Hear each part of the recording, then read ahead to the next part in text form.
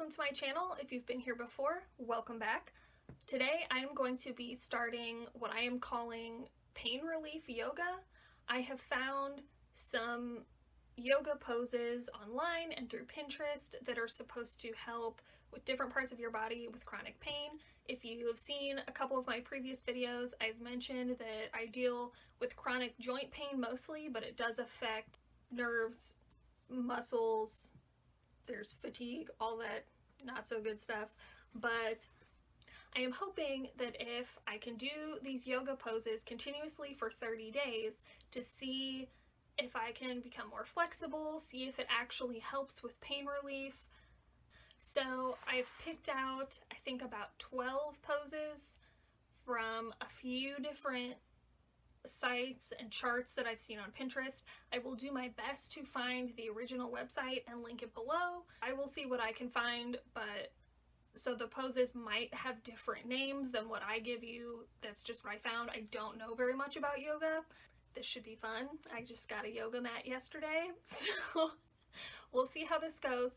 I'm gonna head downstairs and get started. Remember, please, this is my first day. I am not sure how well I am going to do with these moves, but we'll see how it goes. Also, I am sorry, but my kitchen is the only place big enough to film this, so please enjoy the view.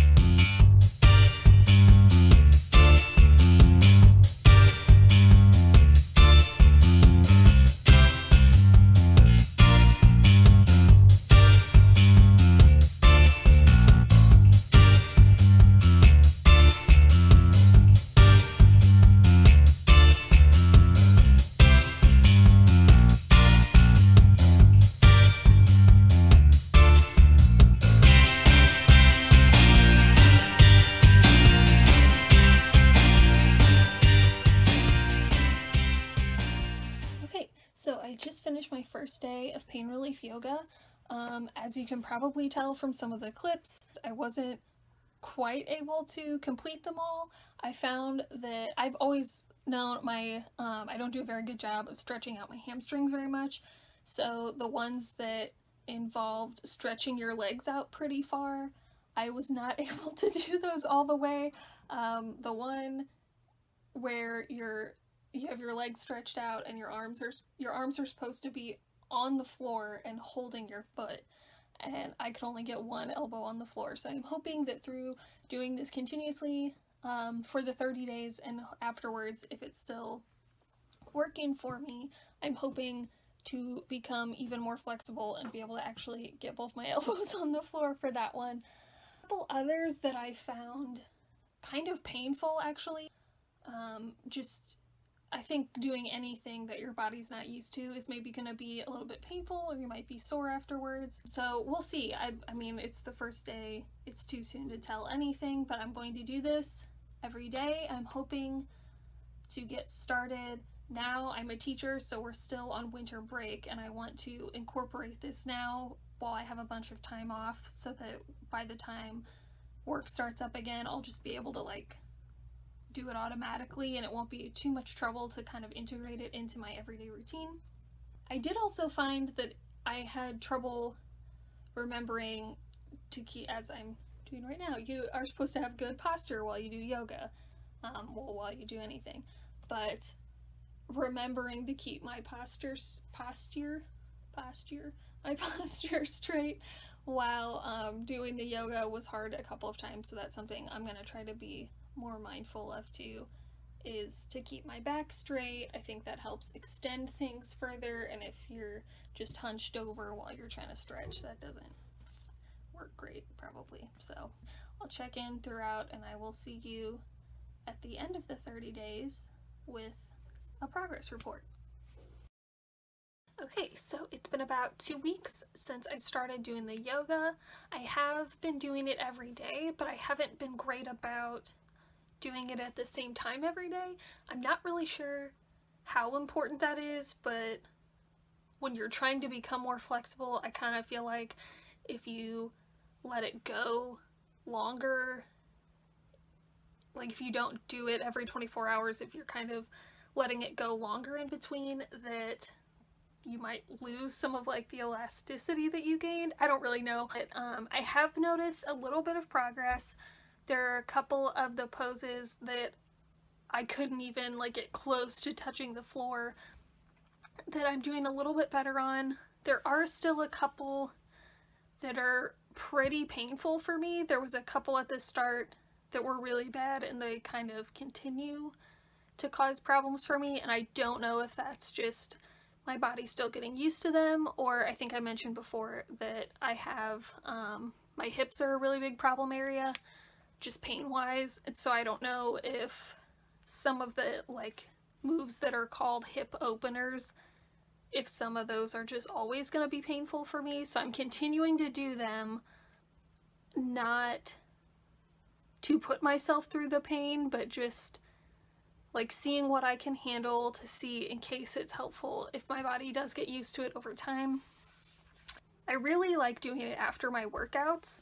It's been a really nice way to cool down, which is something I was not good at before. I would just work out and then stop and not really stretch like you should before and after, but I always stretched before, but I wasn't great about doing it afterwards.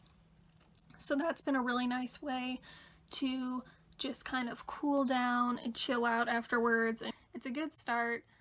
I'm back to work in a few days. I will see how well I do incorporating that into the routine. Usually when I can make myself, I've been pretty lazy the last couple days in doing the yoga and the workouts in the evening, but usually I like to just get up, do it first thing, and start my day, and I always feel really great those days. So I am mid-yoga routine, so I'm a tad out of breath post-workout, but I did want to mention that I'm having trouble too with some of the yoga poses, that some of them were marked as breathing, as holding them for a certain amount of breaths, and some are marked as a number of seconds, and I have found that switching between the two gets complicated for me, because I think especially with the moves that are harder, or like this when I'm doing it just after a workout, I'm tired, so I'm breathing quicker, and you're trying to slow down because it's the breathing that really matters. But then if I have to switch to something that is a number of seconds and I'm counting seconds, of seconds to sit there and count all of it. So what I will probably do is just kind of figure out how many seconds is a breath for me, and then take those poses and just hold them for that many breaths. I think that'll make it easier for me. It might be easier for you if you want to try these. Just the switching back and forth isn't really working for me. Okay, so it has been more than 30 days actually. I'm filming this a few days after the 30 days was up. It was also more like 32 because I did really well with the yoga, remembering to do it, much better than I expected.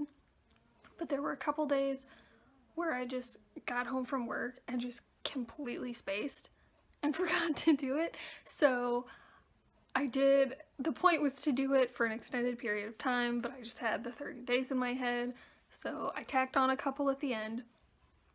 I'm pleasantly surprised with the results. I kind of really wasn't expecting much.